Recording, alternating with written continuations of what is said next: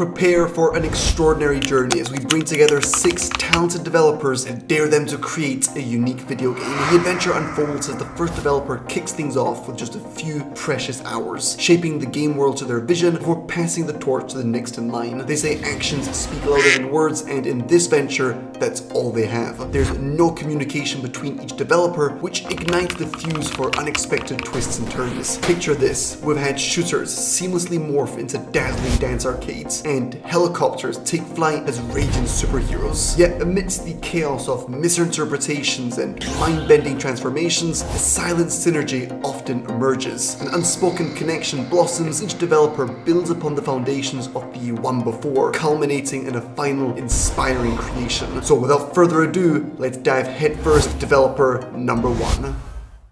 Hey, I'm Iridas. I work on Halve, a game where you have to control 2 characters at once. Wishlist Halve on Steam and check out the devlogs on our YouTube channel. Very excited to be the first one to start this project. So first of all, I brainstormed some ideas by creating a simple character controller and accidentally stumbled on a car-like movement, which gave me an idea to make this into a driving game. So I played around with different gameplay aspects and I noticed that it's quite fun to actually drive into things, and it's probably even more fun to run over something. So I made some basic enemies that the player could run over with his car and spent around an hour adjusting the car's movement until I made it somewhat satisfying to control. Then I added a speedometer, an option to use brakes, camera follow, and made it so that the player can only run over enemies when he reaches a certain speed. After that, I made an enemy spawner, gave enemies some basic animations, and started working on the core game loop, which is to basically survive for a given amount of time while running over as many enemies as you can. When the time runs out, the enemies will be blasted away. Then you will be able to drive into a garage to upgrade your vehicle. Before working on the garage, I made a quick explosion effect. Then I created the garage model, made it so that it opens up only after the wave is over, and added a neat camera transition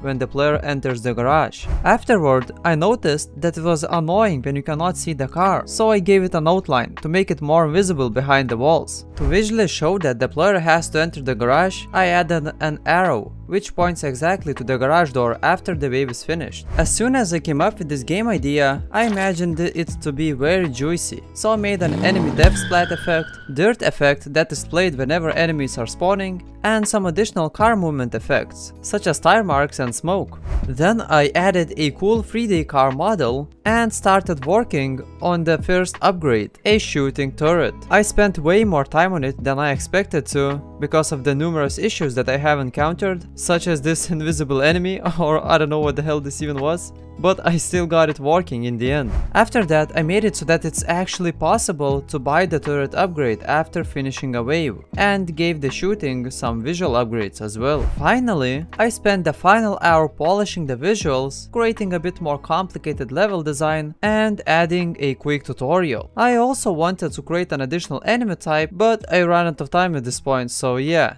That's it. Now guys, if you also want to learn how to make video games, now is an incredible chance to join our course, Game Dev Rocket. You'll go from complete beginner to learning all the skills required to create and sell your very own commercial games on Steam. Now we've just opened it up again with a major update, Multiplayer Mastery, where you'll learn how to build an online multiplayer FPS, complete with cosmetics, a live chat system, and leaderboards. This expansion was made in collaboration with the dev behind Paint Warfare, and there's only 100 seats available, so head over to GameDevRocket.com as soon as possible if you truly want to turn your passion into a career. If you rather keep game dev as a light hobby, you can also check out our free introductory training on how to make your first 2D and 3D games in Unity. The link is in the description. Now, back to dev number 2. Hey, I'm Manisha and I have a small YouTube channel where I share game dev things. I'm currently in the early stages of development for a 3D mystery adventure game. So the first thing I did when receiving the files was to see what the state of the game was at this point. So far we had an isometric survival game with a wave system featuring a car with tank controls. The garage also had upgrades for your car, with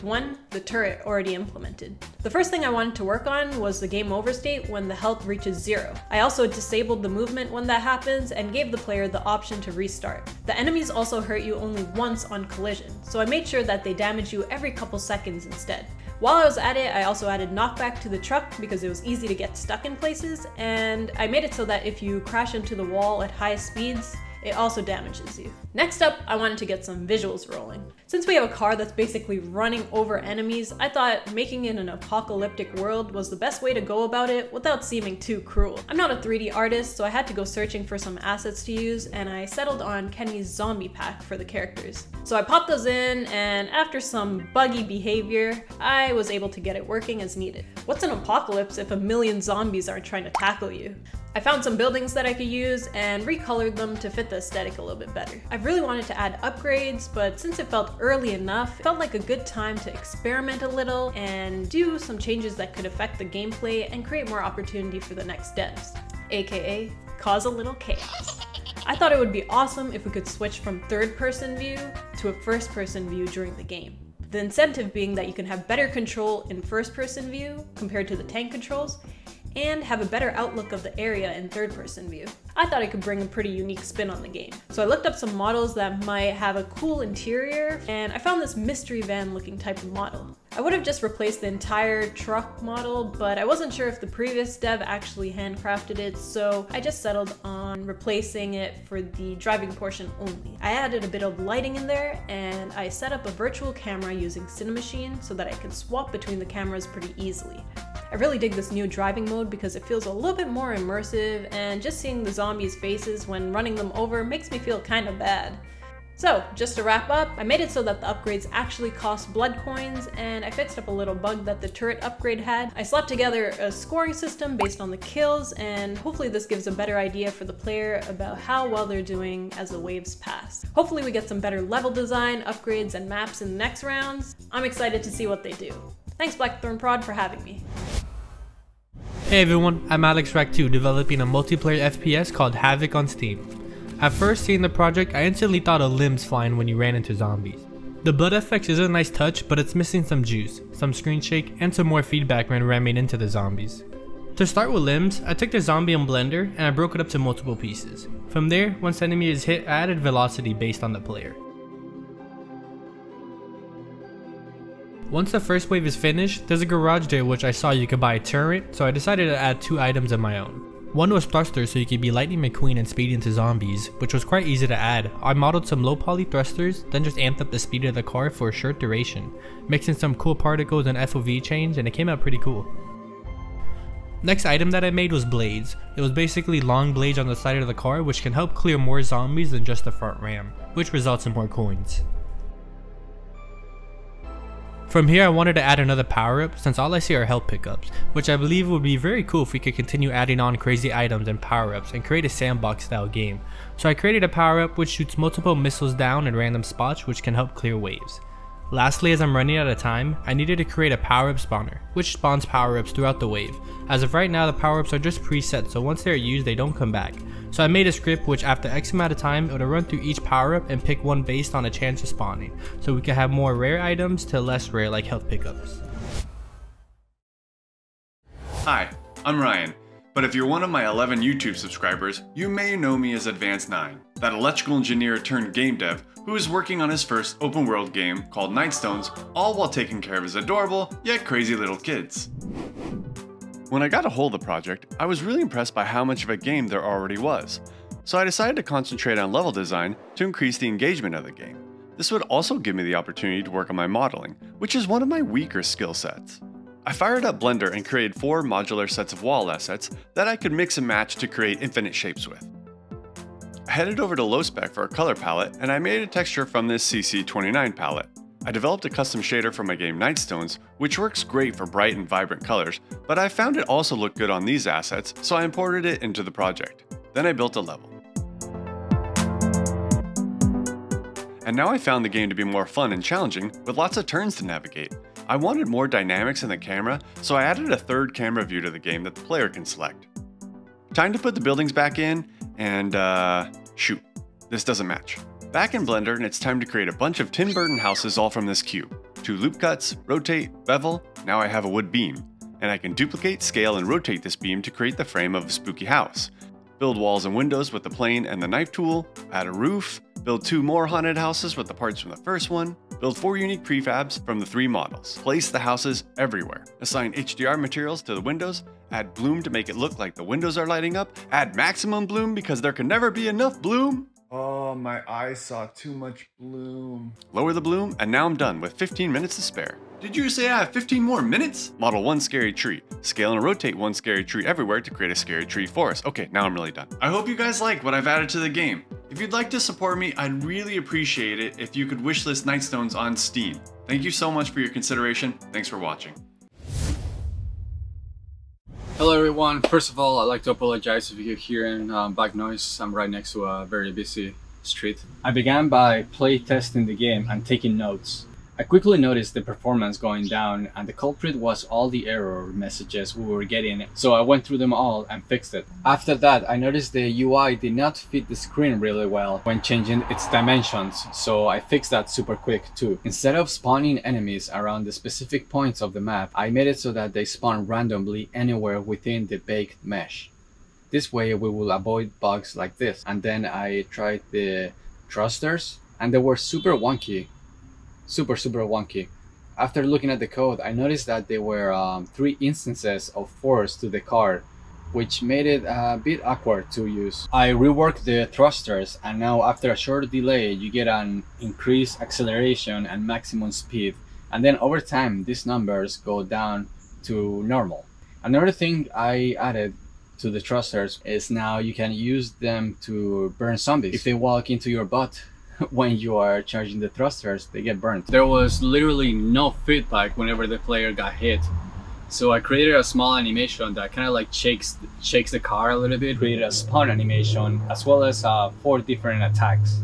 The attacking was a little bit messy. There were times where they wouldn't really attack you. The way I reworked the attack is that now whenever enemies come within a certain distance, a random attack animation will play. Then after a small delay, the enemy will calculate the distance between the player and car, and if it is within his attack range, then the player will get hit. Turn the garage into a junkyard. Now you can see the upgrades on the floor, and whenever you upgrade something, they disappear from the floor. I noticed the car didn't hold on to any blood when running over enemies, so I programmed this quick little thing that spawns a very light transparent line renderer. Thank you guys for having me. Hello, I'm Alex, and I've been developing a multiplayer game called Paint Warfare for 3 to 4 years, and I've also been working with Noah on a full multiplayer FPS course for Game Dev Rocket. This is some serious serial killer stuff. The devs before me really did a wonderful job. Now, my first order of business was to make this UI a bit nicer, so I wanted to make the UI a bit more diegetic. So first I made this coin icon for the coins in the top right corner, and I made a nice animation for each time you get a kill.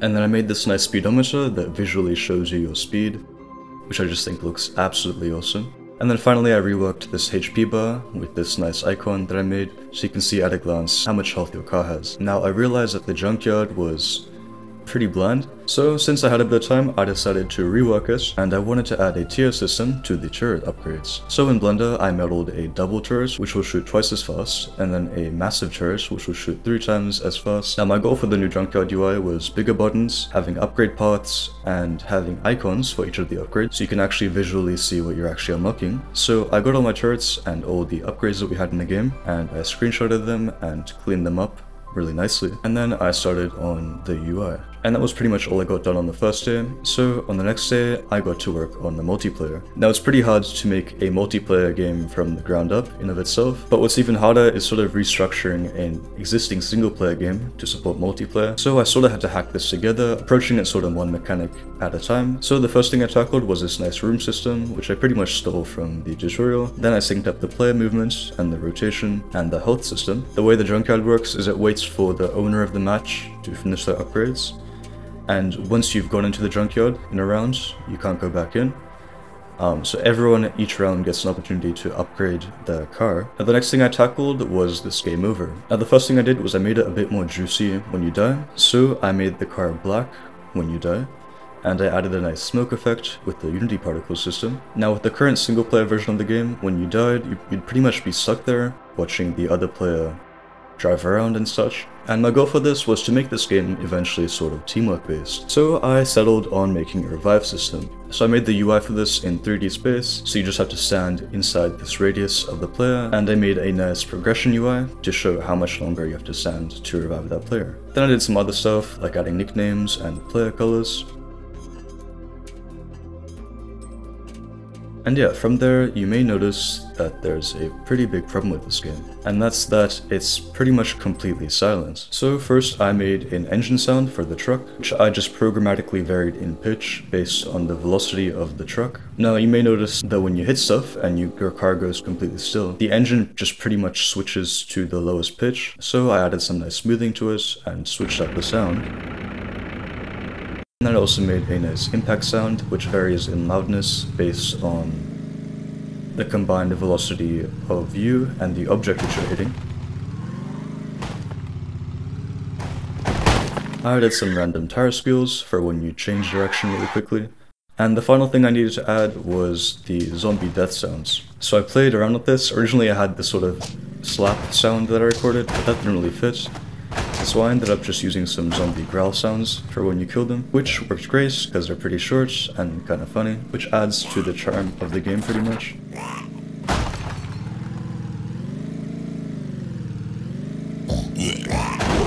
And then finally, I worked on the final touches. So I added some subtle background growl sounds, which I recorded to really add to the ambiance.